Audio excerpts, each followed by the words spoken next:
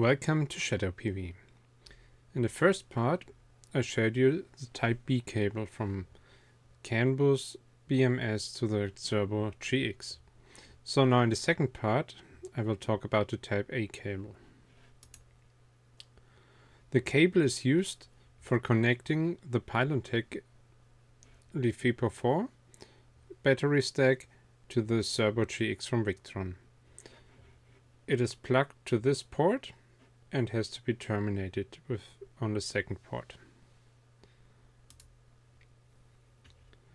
I'm talking about this blue cable.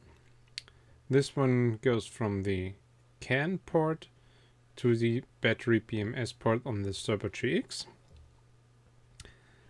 This cable is called battery BMS CAN to CAN.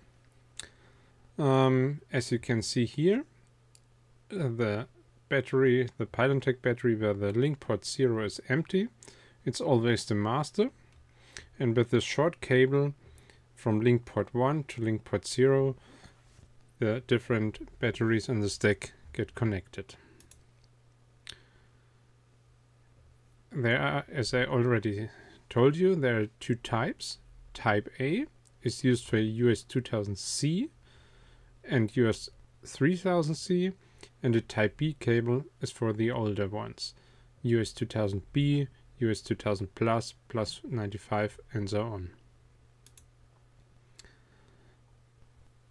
The wiring of the Type A cable is also special. It's no normal LAN cable, as you could guess.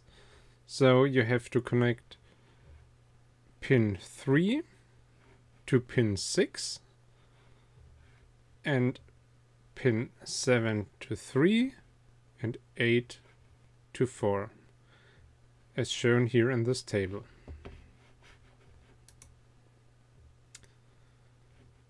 These are pictures from my actual cable that is working in my system.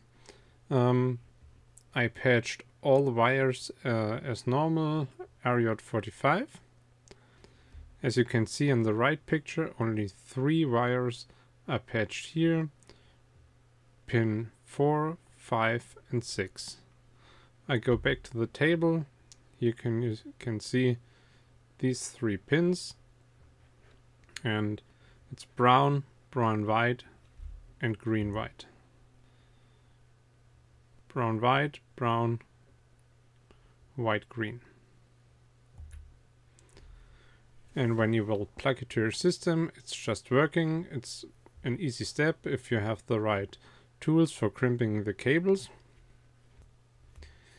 If you like this video, please subscribe to my channel, give me a thumbs up, and if you ring the bell, then you don't miss my next videos. Thanks for watching. Until soon, goodbye.